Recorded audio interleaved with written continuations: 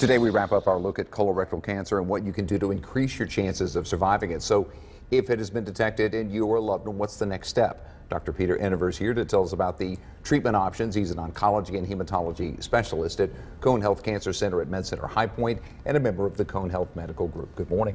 Morning, glad to be here. It is a tough diagnosis, but what are the options? What can you talk to people about as far as treatment options? Well, really for treatment options, chemotherapy probably has reached its maximum, and the advances that we've made are sort of to the add-ons that we have with chemotherapy. Okay. And the add-ons we know about because we now have a much better understanding of the molecular basis of colon cancer, and we can do sophisticated testing now and tailor our treatments to each specific patient. No, when you talk about add-ons, like what? You would go through a course of chemotherapy, but then you try additional treatments beyond that, right? Usually with chemotherapy, we can add on special treatments. We can add on a blood vessel blocker. We can add on a growth factor inhibitor. Right. And in some patients, which is rare, we can actually add on immunotherapy so that we get a better response.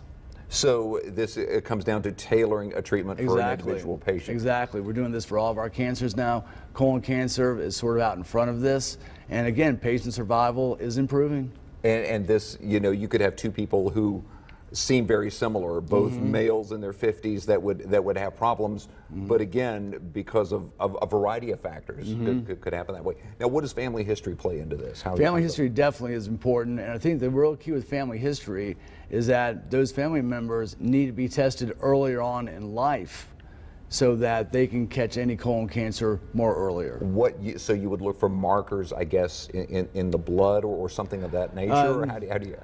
Not so much with that. There are genetic conditions in families. The biggest one's called Lynch syndrome, Really? And those family members have a very high risk of colon cancer, and those family members often need to be screened when they're starting in their early 40s. We are hearing a lot about, unfortunately, because of Alex Trebek, about pancreatic cancer and being something that is usually caught late. What about colon cancer? Are screenings better at catching that? Studies clearly have shown that screenings improve survival, and studies have shown that the risk of colon cancer is going down because of screening. Okay, and we know that colon cancer all start in polyps, and the change from a polyp to colon cancer takes about 10 years. Okay. And through that 10-year time period, screening can be very effective in finding a polyp and taking it out before it becomes cancerous. So that's why if you're scheduled for a screening, if it's your significant other, encourage them and say, this is the way you ward off problems. Exactly. I've always said the best screening test is the one that the patient will do. Absolutely. Okay. Thank you so much for talking about this morning. We appreciate you talking about some of the advances there. It's interesting. It's my pleasure. I'll tell you what, you can learn more about colorectal cancer at something. It's actually kind of a neat event, the Strolling Colon event. Cone Health offers across the Piedmont.